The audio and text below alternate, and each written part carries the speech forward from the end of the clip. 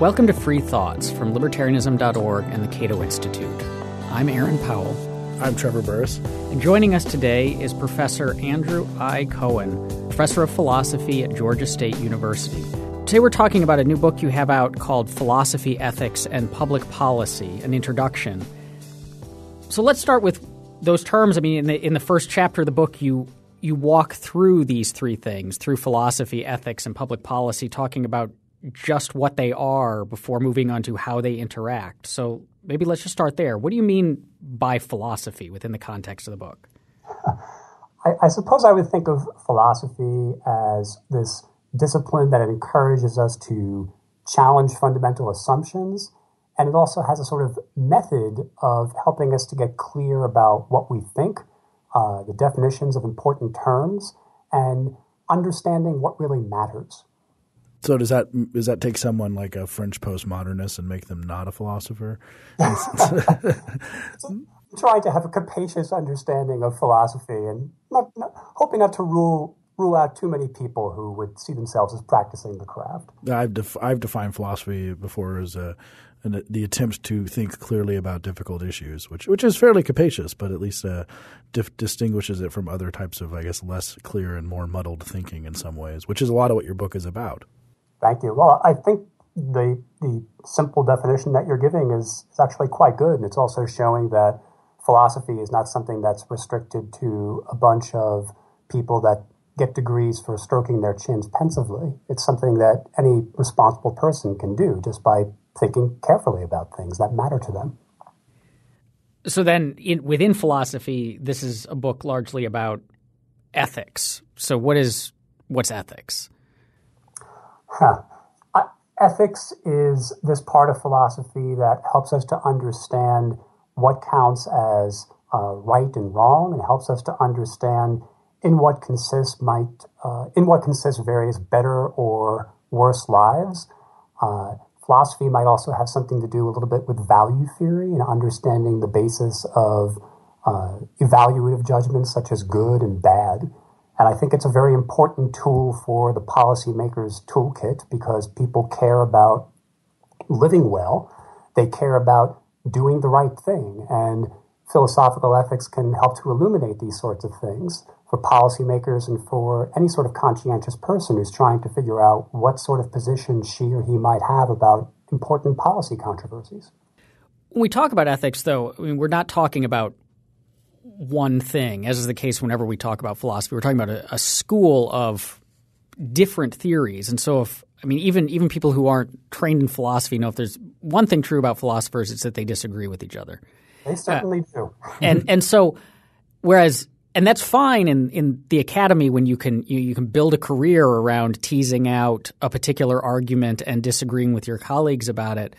But policy, the state, what government does and doesn't do, that stuff, we have to make decisions about that. And so how does the disagreement among philosophers get in the way of applying philosophy fruitfully to public policy? Do we need to decide which particular theory of ethics is correct before we can get much use out of this stuff? It can get in the way, and I acknowledge that as a potential constraint on how powerful a tool philosophical ethics might be in a policymaker's toolkit. But I think it can also be quite illuminating because it can help us to understand what we mean when we're thinking about notions of right and wrong, and when we're thinking about what the appropriate limits are for state action, or what are the requirements for state action. We can appeal to the tools and the concepts of philosophy to gain clarity on these sorts of things, and also to understand what is at stake and why it is that people disagree.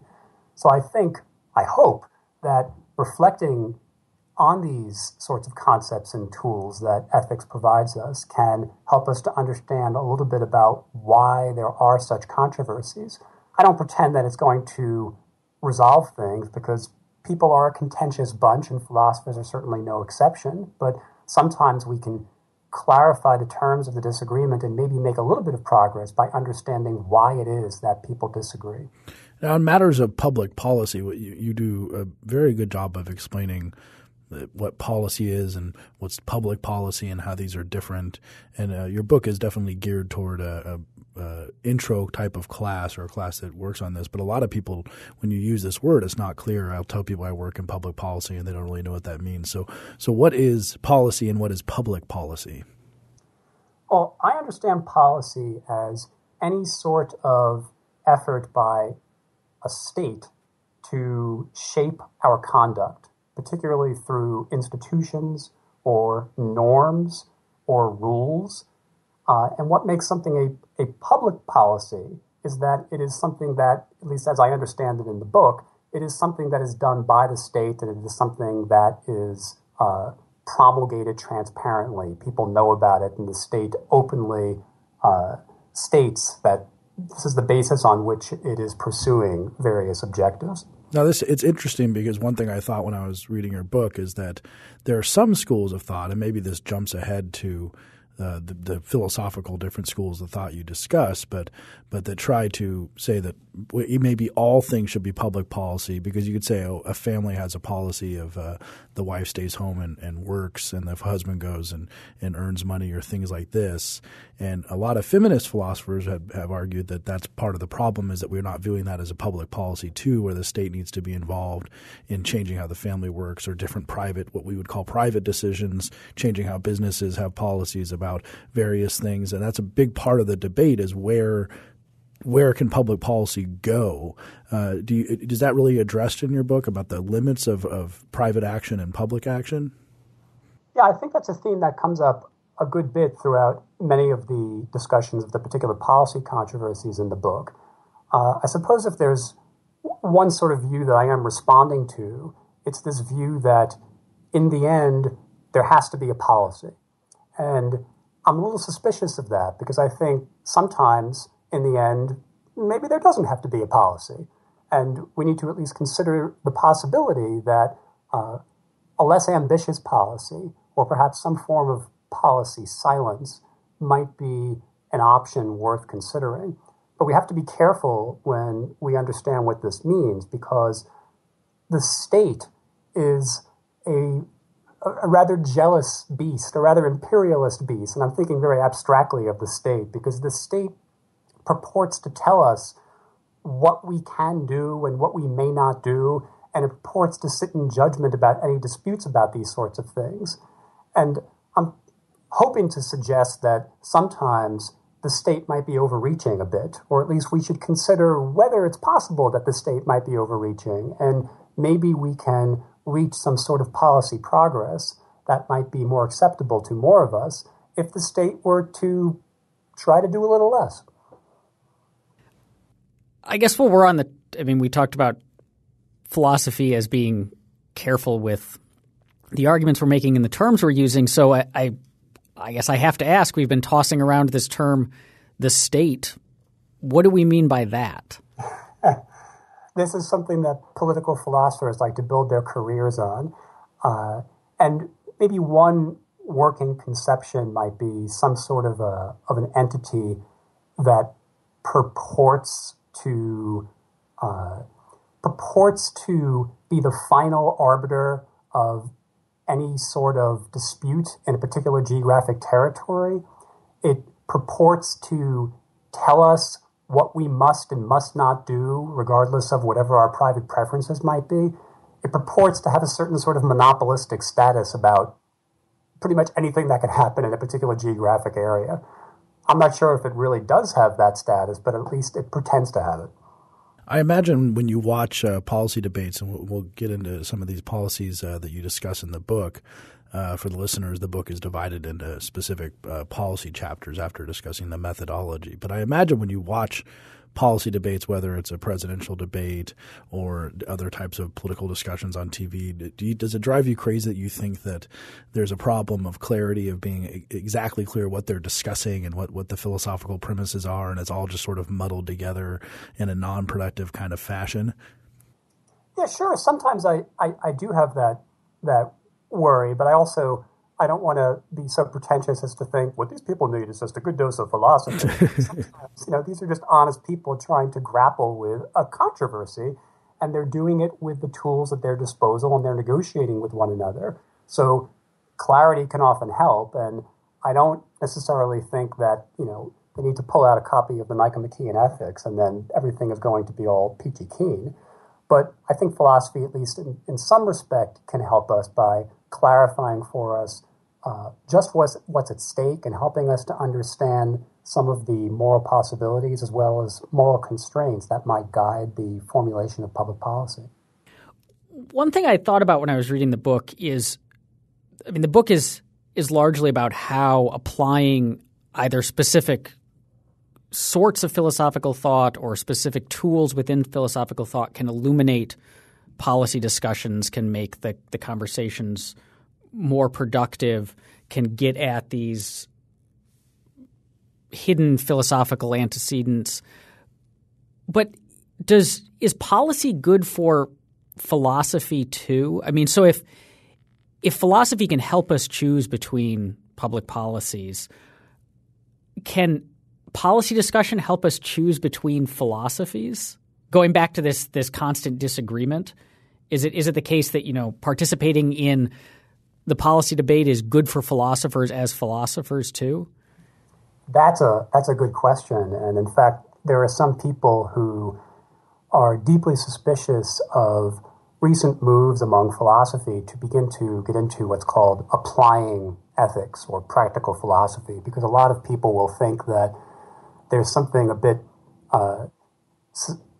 suspicious, if not pernicious, about philosophers getting into the business of applying what they do. I'm not sure what to think about this, because on the one hand, I think that a lot of what philosophy can do is lend power to the controversies and help us to understand why these controversies are so powerful and help people in the disputes to be clearer on what matters and what is available to us and what ought not to be available to us. But I'm aware of the challenge that comes down from certain persons that think that we're just sort of politicizing philosophy and philosophers should just go off into the corner and think careful thoughts about very careful things. But I think that that's unfortunate because that just consigns philosophy to a lot of irrelevance. There's much that philosophy can do that's very powerful, and not just from the purely theoretical work that many philosophers do, but when they begin to think about why these things matter in terms of the disputes that people have, actual flesh and blood persons inhabiting institutions that people actually build and sustain, there's something that philosophy can really do, and it can be quite powerful. Is philosophy particularly powerful compared to other disciplines? A scientist could say the same sorts of things, that if it would be really good if people knew more science, and if we applied more science to our policy debates, we'd end up with better discussions and better policies. A historian could say, and often does say, the same thing. And so for our listeners, this is your book is largely, because it's intended for it's an introductory text, is intended to some extent to convince people who aren't already prone to philosophical thinking to embrace philosophical thinking, but at the expense of time that could be put into these other things. And economics, so it seems like, for example. Right. So economics, like every academic discipline, seems to often acts as if it's the most important. Except for scientists who study the cell walls of amoeba and algae. At least they don't think that solves the world. But the social science, they tend to think that. Yeah, I'm reminded of I was an English major in college, and my English professors, seem to think that their English training gave them authority to make pronouncements on every field imaginable. And you believe that too, if I remember correctly. Yes, for a while. But so is there a risk of overstating the value of philosophy simply because that's what we're trained in? There is that danger, and I think there should be a certain humility about practicing any sort of craft, because if the philosopher thinks that she or he is going to completely resolve policy disputes just by sitting in the armchair, that seems misguided and mistaken to me. You actually have to get out and poke around, and that's why the sorts of disciplines that you were mentioning are very important for lending clarity to policy disputes. We need to hear from the scientists and the historians and the economists and all the other social scientists to sort out just what might work and what we know hasn't worked and what might happen, these are important pieces of the puzzle of figuring out what we can do, what we may do, and what we must not do when we're thinking about policy controversies. I wanted to go back to follow up on the previous question before Aaron's last question about can policy inform our philosophy as opposed to philosophy inform our policy. I was listening to that and I was thinking of something that Aaron and I have discussed for a long time, which is how much of politics is preference. It is maybe the kind of reasoning most people are going through is their first finding where their preferences lie, that they like this or they don't like this, or they like the idea of urban living, or they don't like the idea of same-sex marriage or things like this, and then filling in the philosophical gaps after their preferences as opposed to doing it the other way around and building it up from philosophy to preferences. Do you think that tends to happen a fair amount? I think it happens quite a good deal. But one of the particularly compelling tools that philosophy can bring to the table is help us to scrutinize our preferences. Some people's preferences are, I dare say, not as good as they could be. They might be defective, or they might be based on faulty empirical understandings, or perhaps even faulty moral understandings. So philosophy can help us to think carefully about the preferences that we've got and potentially even revise them. Well, let's think about one of those preferences when we get to for the first policy issue or same-sex marriage that we wanted to bring up, since it's definitely a current issue right now. Although the Supreme Court maybe has seemed to resolve it, there's still pushback and people trying to do various things about this, especially on the freedom of association side. But someone's with a preference of saying, "Oh, same-sex marriage, I'm against that because homosexuality is just disgusting." And that might be their entire preference and why they're against it. How does that fit into your rubric of analyzing same-sex marriages from a philosophical standpoint? Well, one of the things that philosophy can help us do here is critique whether the judgment that some such activity is disgusting is an appropriate basis on which to form public policy. I'm prepared to allow this much, that there might be reasonable persons who might have that view, but it's not entirely clear that that is an appropriate basis for preventing people from pursuing this type of institution. But things are very complex, as we know, because history is very complex when it comes to marriage. And we can also talk about the sort of merits of having the Supreme Court lay down that one solution, as it did recently. But as you're talking about, when it comes to having particular preferences on this, philosophy can help us to sort out whether merely having a preference is a good enough basis for formulating policy. And it can also help us to understand the merits of having these preferences in the first place.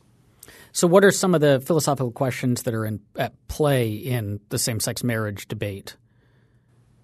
Well, one of them concerns basically whether or not this is an appropriate institution that the state ought to be governing. The state is very heavily involved in determining what counts as a marriage, and many of us are familiar with the various lists that are trotted out about all sorts of benefits and burdens that come to people in virtue of being married and that are secondary to marriage being a recognized legal institution. So the government is heavily enmeshed and has a strong interest in sort of sorting out what it means for people to be married. What philosophy can help us to do is sort out whether this is an appropriate way of organizing things. It can help us to sort of take a step back and ask ourselves, well, wait a minute now.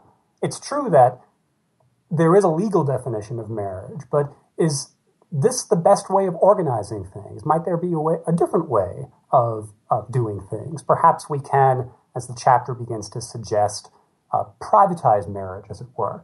But there are sort of important trade-offs in thinking about these alternatives. We have to think about other involved parties, such as the children. There are third parties who worry about the degradation of the value of their own marriage if long-standing norms of marriage are shifted. And we have to generally think, as you were mentioning, about other significant aspects of political morality that are at stake, such as freedom of association and the freedom of contract. And the autonomy issue is something too. A question here of whether or not you have a right to the kind of legal recognition of marriage might be different than whether or not you have a right to just be with someone in a non-legally recognized type of way, which most people probably would say to some extent you maybe have more of a right of than the state actually recognizing it. Yeah, and we need to philosophy can help us to, frame what these sorts of ethical considerations are and the considerations in political morality, and help us to understand why these are significant and what role the state ought to have in shaping our understandings of these things. Do you think that most people even think about these issues? Because it's interesting when you start a lot of these is why is the state involved? Do you find that to be a somewhat rare beginning point in modern policy discussions? Do you mean? That starting with the question of, as opposed to presuming the state should be involved and that they should be doing something, then starting with the premise of maybe the state should not be involved at all is not a terribly common starting position? I think that that's not all that common. There are some times where you do see people wondering about that, but there is this sort of default assumption of now figuring out what the state ought to be doing. The state, in many people's views, is very totalizing. And once again, as I've mentioned, there are many people who think, well, we got to figure out what the state's going to be doing about this. This has to be resolved. And the question is, well, why do we think about it in those terms? Perhaps there are alternative ways of thinking about it that can help us to achieve something that might not just advance our welfare, might even enhance our moral understandings of ourselves and others. It may make us all better off, and it also may have us get along better with each other. One of the really complicated issues that's at play in the same-sex marriage debate and also comes up in at least the chapter in your book on evolution and intelligent design is the relationship between religion and these matters. Yes. What sort of role, if any, religion should play in either, what the state does? Is it permissible for the state to, say, legislate religious morality, or even what role it should play in the decisions of voters? Like, is there something, is there some difference in the moral status of me, say, voting for a given policy because I think that it has certain empirical effects or it aligns with certain ideological beliefs I hold or economic beliefs I hold, versus supporting a policy because I think my God wants me to? And many of us, most of us, so that especially among libertarians, we tend to think, supporting something because it aligns with your ideological views is just fine, but religious views somehow shouldn't enter into this. Well, there are a bunch of dimensions at work here. One concerns what's an appropriate basis on which a person may express some sort of a political preference. And then there's this other one that talks about what the state ought to be doing and what are the appropriate bases on which the state can act or not act. And these might touch on different things. There might be some people who will say, just as you were suggesting, that if a person wants to act on her own private preference to gratify some sort of an affiliation with a religious order and act on that when voting or advocating for policy, then, well, let her go, some people might say. But others might say, well, actually, you should think differently about that. Bear in mind that your preferences actually impact others, and you should try to think about what you can do that you can justify to others. And that then raises questions about whether religion is a proper basis for formulating political prefereness. Well, it's interesting. Sure. Sorry, go ahead. It's interesting that going to go off of Aaron's question that you call your chapter the other one, evolution and intelligent design, that Aaron mentioned, but you don't call it education. It's interesting that you use the specific question about state policy on that, but like it's narrowing down on some part of education in general. Why did you approach it in that way? Because partly to keep the chapter from becoming a whole book. So there's just so much on education theory in general, and even on the philosophy of education. Once I saw the scope of the literature, I thought, all right, this seems like a really important issue, and here's a here's a current controversy on this. perhaps the chapter can focus narrowly on that, and that could be a platform for reflections more broadly about what education is for and what the state's role might be in education. And at least in the case of that chapter, what I was discovering when I was reading up on it is that the talk about intelligent design seems to be problematic according to most scientists. I dare say that most scientists would think that intelligent design, if it even counts as science, is really bad science. And I'm prepared to allow that. I'm also prepared to say the scientists need to sort that out because I'm not a scientist. I can't fully judge whether or not this counts as science or good science. It seems to me that it's probably suspicious, but they seem to say that it's bad science. But the philosophically interesting part comes in when we say, suppose it is bad science. Is it something that people may permissibly include in an education curriculum? And walking through various theories and models of education, I was inclined to think it's not clear that it's forbidden for them to do that. And it's certainly not clear that it's required for them to do that. This might indeed be a case where the state doesn't really have to say much about this. But there are some controversies about this, about whether we can be sure that children, when they're getting educated in intelligent design, are they being prepared for productive lives as citizens in a modern-day nation-state representative democracy with science as it is? And it seems like they're doing all right. So teaching kids intelligent design, I don't think is akin to locking them in a cage in the cellar and depriving them of access to the outside world. It's giving them a particular approach to understanding a scientific controversy. On that topic, because I thought this was one of the really interesting things in this chapter, it might be a good way for us to give an example to our listeners of what this careful, methodical approach to thinking through the issues looks like, is you ask the question, what is school for in this chapter? Because whether we should teach intelligent design to a great extent depends on what we think education and schooling is for in the first place. And so you give these 5 possibilities. Of which I think the first point is that a lot of people maybe have never even thought about the question of what is school for, and that there are different competing views on that. Yeah. So you've got these 5. So I wonder if we might just go through each of the 5 and have you tell us how, because the upshot of this is you think that none of these 5 either require or preclude teaching intelligent design.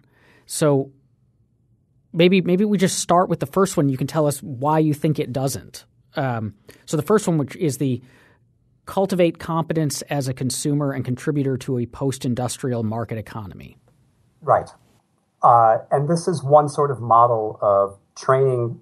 Education is there to train people to just be good consumers and producers. It harks back to this idea of we're trying to equip people to be buyers and sellers, or perhaps even factory workers, the older model might be, in our current society. And if that's all that we're equipping people to do, and let me just be clear, I'm not endorsing this or opposing it. I'm just saying here's a model. It seems plausible as an account of what education is for.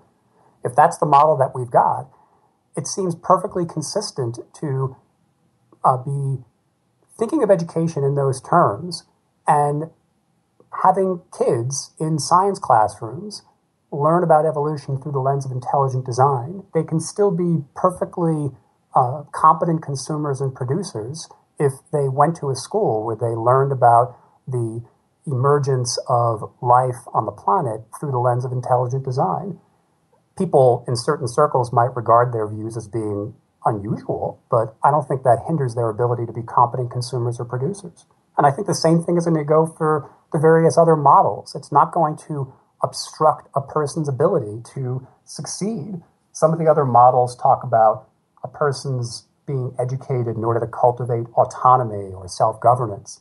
There's another model that talks about education as training people to become flourishing individuals, and there's lots of rich philosophical literature sorting out what it means to flourish.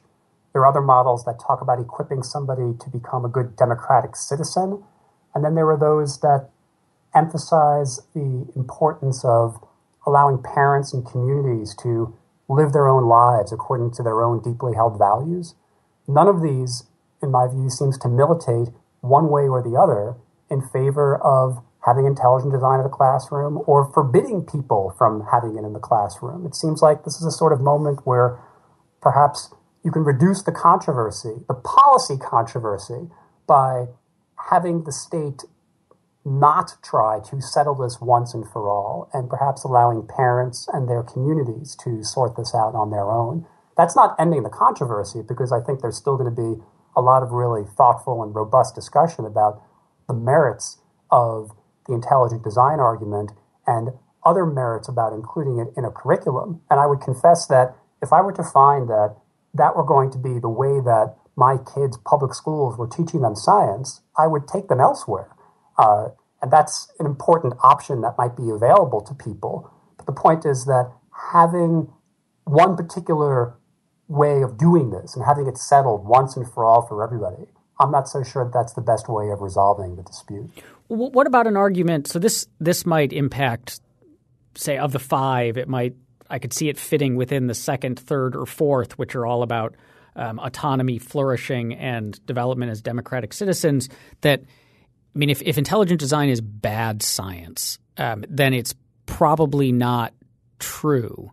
And teaching our kids that it's hard to – autonomy depends to some extent on being able to act on true knowledge, that if you believe a bunch of falsehoods, you've been brainwashed, say, then that's going to undercut autonomy, or that going through life with your head full of falsehoods is not an ideal form of flourishing, that you'd be better off if your head was full of truths, or that the democratic citizens need to be trained to recognize claims that are true and claims that are false so they can make the right decisions in the voting booth. And so if they've been from an early age receiving education in something that's bad science, patently untrue, that's going to undercut that. So don't we have an investment in making sure that our children – or an interest in making sure that our children learn true things? Yeah, Aaron, I think those are excellent points, and that's why I think it's a good idea to let people sort this out. So the question is, do we really know once and for all that there is no merit whatsoever to intelligent design arguments? It seems like there is a scientific consensus on it, but I'm wondering whether that consensus and the significance of the issue at hand is so strong that the state should resolve this for people. And it's not clear to me that that's the case. So what you were saying, I think, is spot on in terms of why it's important that people should think carefully about the merits of these sorts of arguments and what they would want for their kids and what communities might want in their communities and how they would structure schools. And this, of course, generates another rather interesting argument about how it is that education should be organized in a civil society. We could bracket that for a second, but perhaps not for long.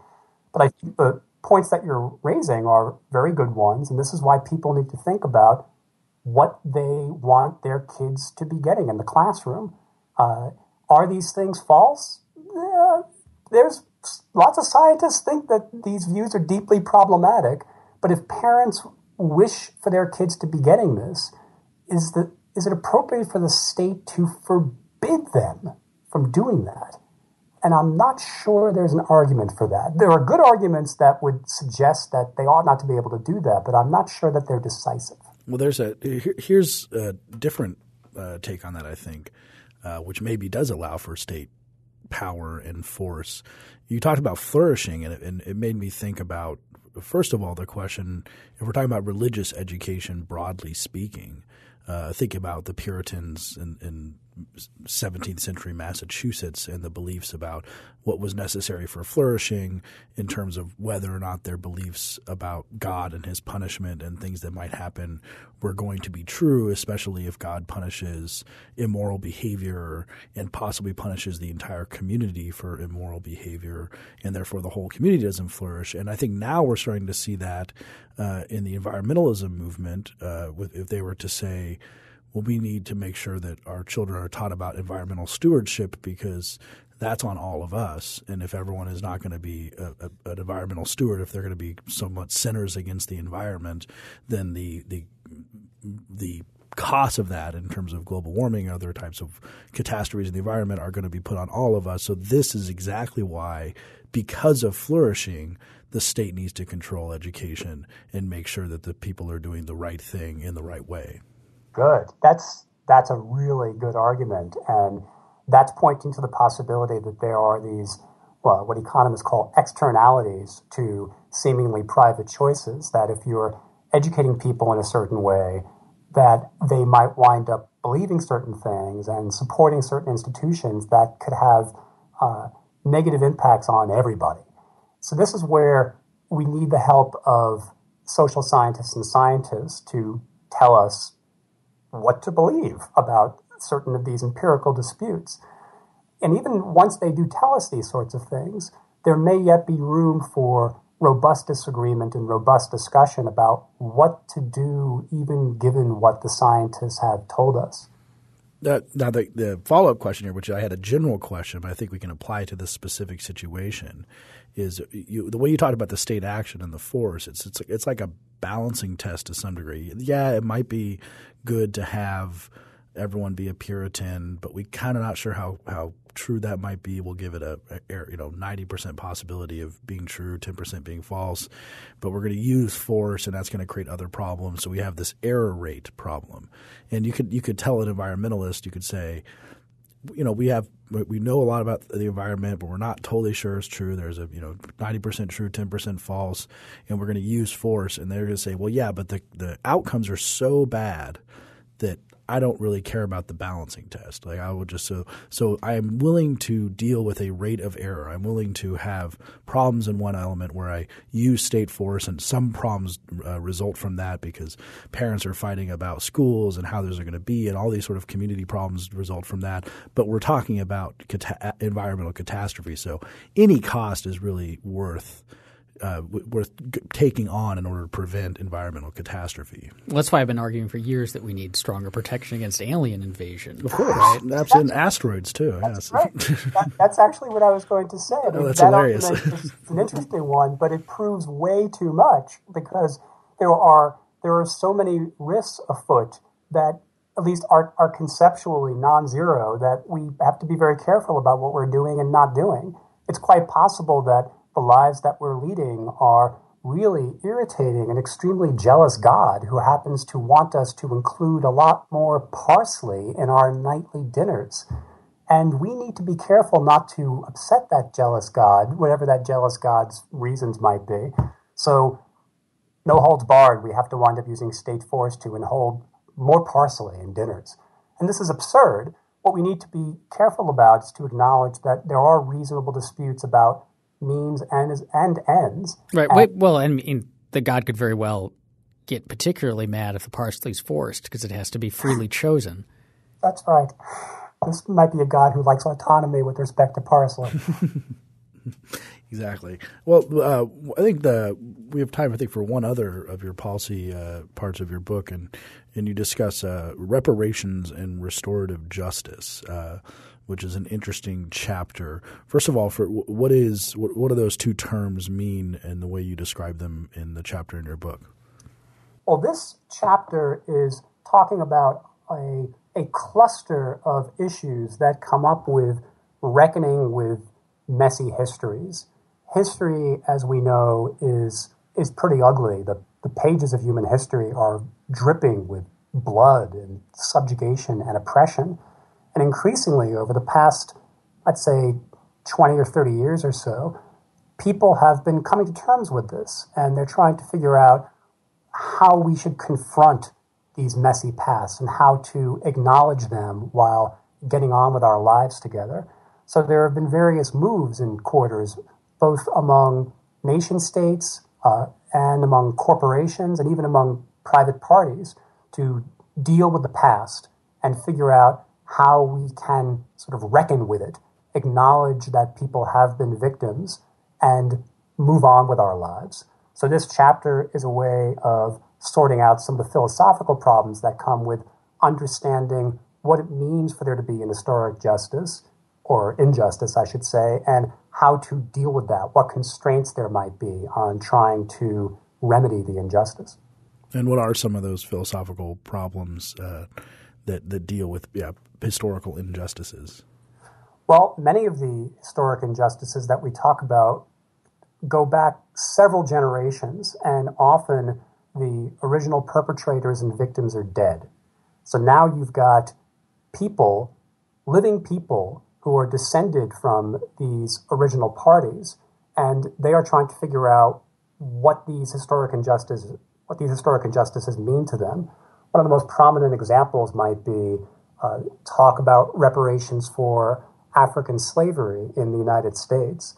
These are very fraught controversies, and there are lots of people who complain about this because they think that this sounds to them like just a cash grab, and they're worried that they are not complicit in any sort of historic injustice because, to sort of use a bit of a metaphor, their grandparents got off the boat in the 1920s, so they had nothing to do with slavery in the United States.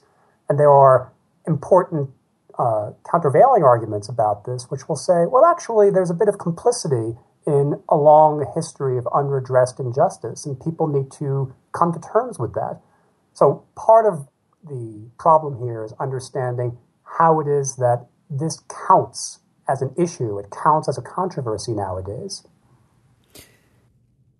This makes me one of the difficult issues that runs through this conversation and runs through a lot of the other controversies that we've talked about is this nature of harm. Because as I'm thinking about this, we could say, look, my family came here after slavery, and so I didn't benefit from it, and all of the people who were enslaved are dead, and their descendants didn't live through anything nearly as bad as slavery.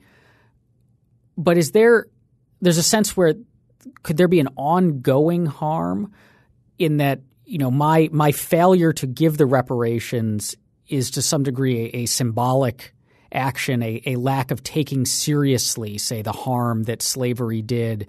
And so the people who were part of that legacy and are perhaps marginalized feel like I'm continuing to marginalize them. I'm continuing to do harm to them.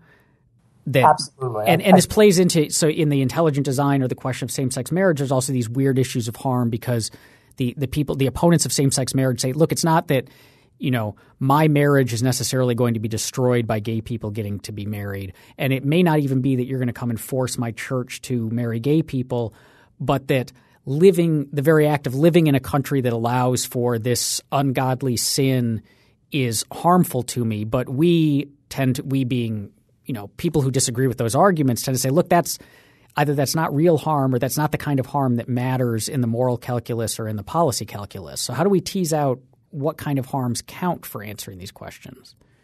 That's I think, a nice, good prelude to the challenge of understanding the concept of harm and what the criteria of understanding somebody as harmed should be.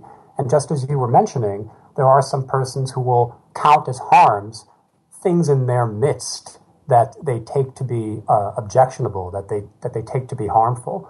I mean, one good example of that sort of a complaint might be somebody who would object to interracial marriage as a type of abomination. And many of us nowadays might think, well, wait a minute, if you object to that, then don't get interracially married, as it were. It's not a harm to you that this is going on. But you can understand how people might be so upset by this taking place that they might think that people shouldn't be in a position to do it. And this is where a little bit of philosophical reflection can help, because we can actually talk about whether that sort of thing happening in one's midst, as it were, counts as the sort of harm that the state should notice. And I think on many plausible accounts of political morality, it's not. I mean, as you say that, it occurs to me that the argument could even be made that your book itself is harmful. I mean, we talk about, it may be not living on a college campus now. We may be hearing about only the worst and most egregious examples of this, but the kind of run amok political correctness that someone, could say, I'm a member of a marginalized group, and you're telling me that what I need to do is take a step back, think about this carefully in a detached way, consider all sides. That's, not taking seriously the harms that I have suffered. It's putting me in my place. It's a harm. It's a direct attack, and you need to stop telling us how to think and stop challenging our beliefs. Yeah, Andrew, what gives? That's good. Well, I hope neither I nor my book is telling anybody what to think. It's merely suggesting a way of approaching these controversies that might be illuminating. It does not come with trigger warnings. I will. He's just looking in the intro. I can see it. That's right. Well, if somebody has that view, I would still encourage that person into a conversation to talk about, well, how is it that simply urging you to reflect on harm counts itself as a harm? That strikes me as both interesting and yet potentially confused, maybe even conceptually confused. And philosophy can maybe help that person to get clearer on whether or not these sorts of things count as harm. I've been trying to tell people like that philosophy could help them for a very long time. Aaron and I had a class in college together. It was literary criticism, and we tried to tell a lot of people in that class that they needed to step back and think about what their definitions of harm and various things were. And it's interesting, Aaron's question about harm. Sometimes that might be where the rubber meets the road. It's just what your theory of harm is. In libertarianism, we have some people have a non-aggression principle to try and make it very limited what the theory of harm is. It used to be the case that in some common law countries you could make an action against competitive harms. So if another ma and pa store moved in on the block and outcompeted you, you could actually make a tort action against them. And then we decide, oh no, that's a justifiable harm. It seems that a lot of political philosophy debates, a lot of policy debates might just be subsumed into your definition of what counts as an actionable harm. Right. Now we have to start to do a little bit of political philosophy and talk about in what consists legitimate entitlement and what role the state should have in defining and enforcing these legitimate entitlements. The sorts of examples that you're giving are really good ones. I mean, think similarly about how it is that you might have two people who are vying for the romantic affections of a third. If that third person, the object of the first two's affections, winds up picking Smith over Jones, does Jones have some sort of an actionable complaint? No, it just stinks to be Jones. Jones lost. Yay for Smith. But that way of thinking that we sort of take for granted is presupposing a certain conception of entitlement and autonomy and freedom and the proper bounds of state authority, where we would find it to be objectionable for the state to say, well, wait a minute now, you can't just pick one person over that other when that other person might be a better candidate. We'd all be shaking our heads and saying, well, what are you doing? This is not something for the state to be doing. Well, the other interesting thing, too, which is a consideration that pops up in the book, and it's something that, again, Aaron and I have been talking about for a decade or more, which is the practicality of a policy and how it should inform a philosophical commitment. So we were talking about reparations a few minutes ago. We said, well, maybe one of the things that counts against this is it's just very impractical. We can't figure out who owes who. We can do like a dead reckoning of all black people who have African descent and all white people who have relatives here that go back to slavery or own slaves. But it's imperfect, and we could do. But at the end of the day, it's very impractical. And so one argument could be that's why you don't do it. But in a lot of philosophical commitments, that's not okay. We can be against murder, and we can know that it would be very impractical to eliminate murder, but we're still against murder. We still think there should be absolutely no murder. So maybe the call is the moral normative stance is to try and do the best you can if reparations are in fact needed. So the question, I guess, is how do practical effects or can practical limitations undercut a philosophical commitment or a philosophy in some way? That's a good question, and I think one of the neat things about philosophy is how it's sort of pushing up against that boundary at many points, because sometimes philosophy may begin to suggest certain alternatives as being part of our ideal, and many people will say that ideal is preposterous, it's absurd, we're never going to be able to do that. But philosophy is also a discipline that helps to expand our boundaries and even to break past them. And imagine the sorts of discussions that people were having when Plato wrote the Republic a couple of thousand years ago, and he had the temerity to suggest in Book 5 that perhaps women should assume leadership roles. Plato was quite advanced in that respect to say that maybe women should be in a position to be, as he called them, the guardians. But that's crazy. You could imagine the ancient Greeks thinking that. How could women possibly do that? Just think about who they are. And at the time, to the average free Greek, that did seem sort of crazy. And yet we're pushing at the boundaries and thinking, why not imagine that this might be possible? And you can make the same sort of argument about arguments about slavery in the antebellum South in the 19th century. For somebody to come along and say, actually, this whole institution of chattel slavery is pretty horrific. You're doing this act which just subordinates a whole population of human beings. It's horrific. And the response could be, all right, now wait a minute now. So you're just going to have all these people of African descent just running around free? Which was actually Jefferson's concern. That's right. And yet one of the things that sort of philosophically inspired way of thinking about liberating the slaves is to say, well, yeah, this is what our moral guide should be, and now we have to figure out potentially how to get there. So there are different ways of understanding what philosophy might do. It might, on the one hand, be constrained by what is practically available to us, but it also might push us outside of those constraints in certain important ways.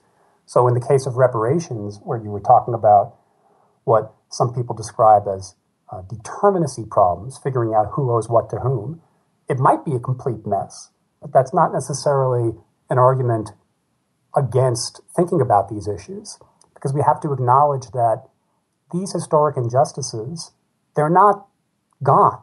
They are very much part of the narrative for many peoples. They are part of how people live their days. It's part of how they encounter others as being somebody who is in a certain group that is descended from a group that was historically subjugated.